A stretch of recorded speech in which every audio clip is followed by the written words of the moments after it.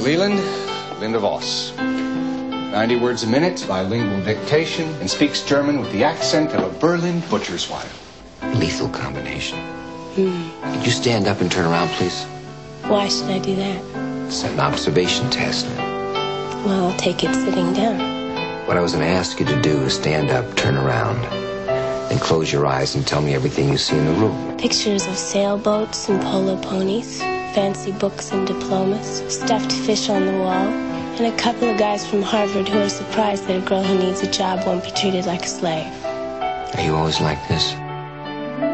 For a woman who dares to speak her mind. The German language is very specific. Unless, of course, this is all just some kind of code, in which case you should just tell me. For a man who isn't what he seems. You're a spy, Mr. Leland.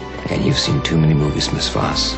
Enough to know a spy when I see one. Love happened at the wrong time. The Japanese have attacked Pearl Harbor, Hawaii by air. Overnight, the world changed. That man put his life on the line, which is more than anybody in this room is about to do. Now, they have to risk everything. I know the codes, I know the network, I know the whole operation. Linda, you are a secretary, you are not a spy.